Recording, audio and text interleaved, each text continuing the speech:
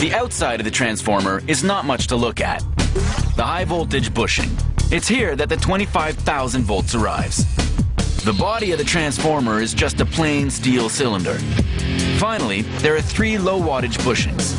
The 120 volts that runs practically all your household appliances comes out here, along with the 240 volts that runs your oven and dryer. So how do you chop 25,000 volts down to 120 and 240 volts? One word: induction. It's fascinating and really simple. Here's how induction works. The current comes into the transformer and shoots into a copper coil. It's the primary coil.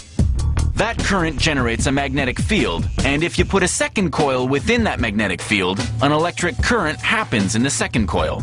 That's induction. Now, if the wire is wound around the secondary coil the same number of times as the primary coil, the current induced in the secondary coil would exactly match the current in the primary coil.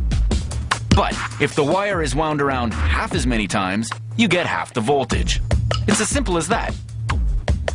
The coolest thing about induction is that all this happens without ever having the 2 coils touch each other. You can chalk that up to the science of magnetism. In this model of transformer, magnetism has a few more surprises.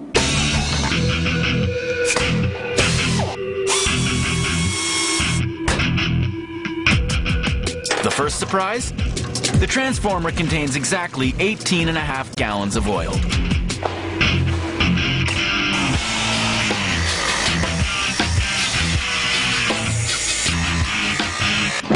The second surprise?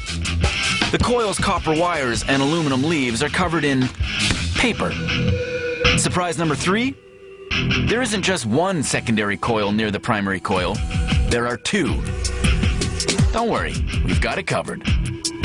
So, why oil? It's an excellent insulator and prevents humidity from getting into the transformer. In a nutshell, it protects against short circuits. Since it doesn't conduct electricity, its job is to insulate the components from each other. No argument here. Paper inside a transformer does seem a little strange. But paper soaks up the oil, allowing it to get in between the transformer's tightly packed components. Let's go over it. The metal leaves of the coils never touch. They're insulated from each other thanks to the oil-soaked paper. No short circuits to worry about. The 25,000 volt current surges through the primary coil, generating a magnetic field in the metallic core surrounding the coils.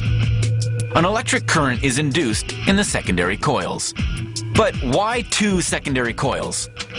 Well, because of the number of times the wire is wrapped around the coil, each one generates 120 volts. 2 means they can be combined to get 240 volts. And all of this without any of these components ever touching each other. Oh, induction. Simple, efficient, safe. Induction. There's only one thing left to explain. That constant buzzing. Time to cash in my fancy word coupon. Magnetostriction. It sounds complicated, but it's super simple. It means the metal's vibrating thanks to the alternating magnetic field caused by 25,000 volts. An alternating magnetic field just means its direction keeps reversing itself. With every direction change, the metal bends and regains its shape over and over again. Now you know what all the buzz is about.